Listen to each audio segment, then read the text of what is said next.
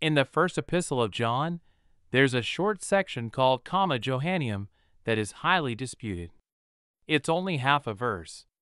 This little fragment is not original to the Greek text of the epistle. It grew up in the Latin tradition. In the post-printing press world, the text was imported into some editions of the Greek text. For a long time, that settled the question for me. I am a Trinitarian, but I am also an evidentialist. I don't have a problem with the text as an examination of theology, yet at the same time I am as certain that it isn't a part of the epistle as anyone can be about any ancient text.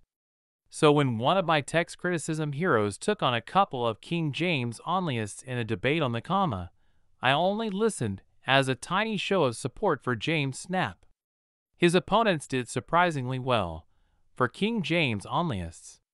I recognize that being the smartest King James onlyist isn't a high bar, and they didn't clear it by very much.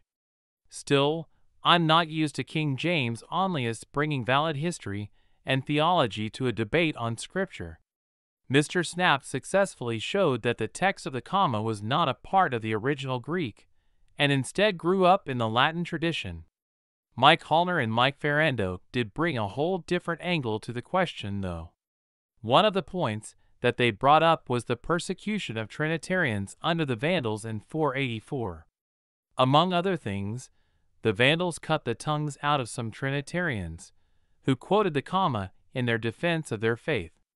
Once the Trinitarians escaped to friendly territory, they were able to speak.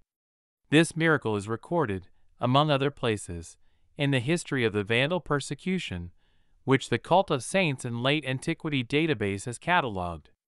The time between the events and the recording of the events is such that I'm inclined to believe that this happened.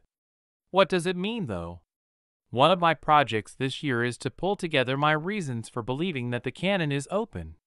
This does raise an important question.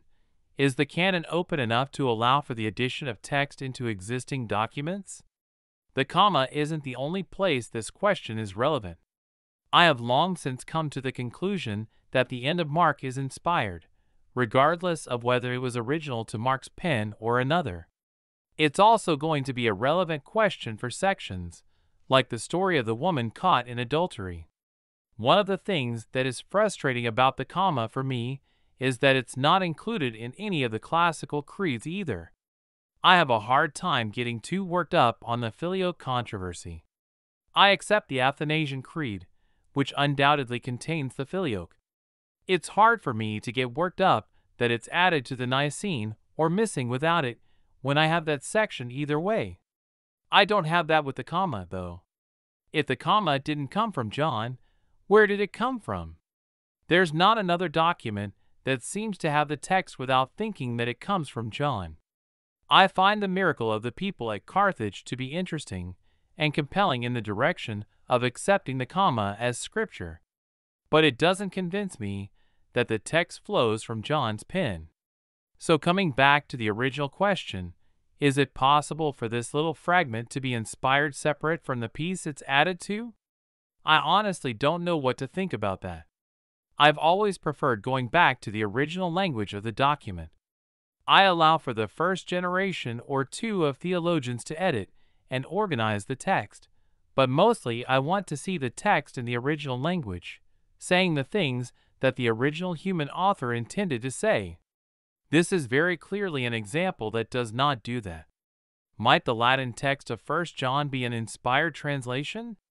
Or might there be another document that the Latin fathers were drawing from, mistakenly thinking that the text came from John? I don't know, but I'm very interested in hearing other people's opinion on the subject.